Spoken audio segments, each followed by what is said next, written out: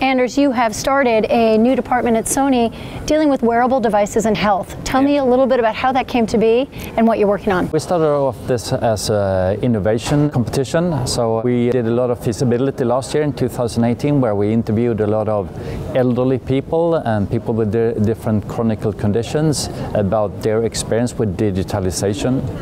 And a lot of what we came up with in that kind of feasibility is that it's really complex to use smartphones, smartwatches, all this. Seems really hard. Really hard it is. And there was quite stressful for a lot of these people to really manage the technology. So that was coming out of it, and also that the technology they were not made for measuring different kind of medical conditions or being part of that kind of remote monitoring. So that was the idea behind this, and with that and looking at the different IP that Sony have internally about IoT and electronics and so on, we proposed to put together a new sort of wearable, which is based out of IoT rather than Internet of Things. Exactly. Yeah. Right. So and so, what did you come up with?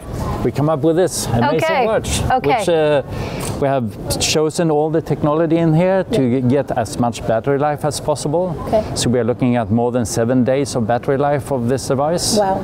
We can have seen some use cases where it's actually up to a month battery life, depending on how it's being used for the different use cases.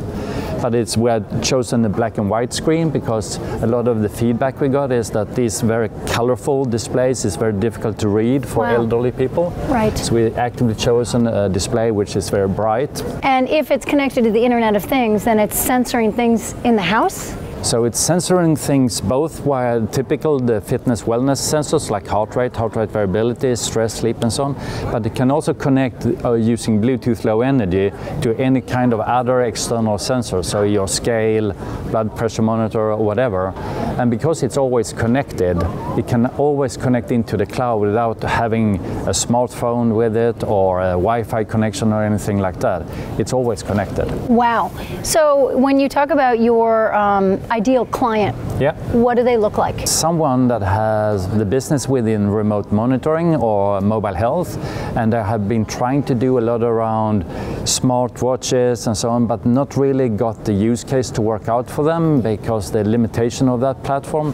So we want to be the add-on to their business and complement this, because with this wearable, it actually covers a lot of these kind of areas where they have a difficulty to fulfill the needs. Right. Always with you, you can shower with it, you can have it in the sleep, you can have it when you travel and everywhere. So it's really adding a new value and a new capability for these companies. Certainly when someone comes out with a new technology, there are always hurdles to be had. I'm sure you've had many technology iterations. We don't even have to talk about that.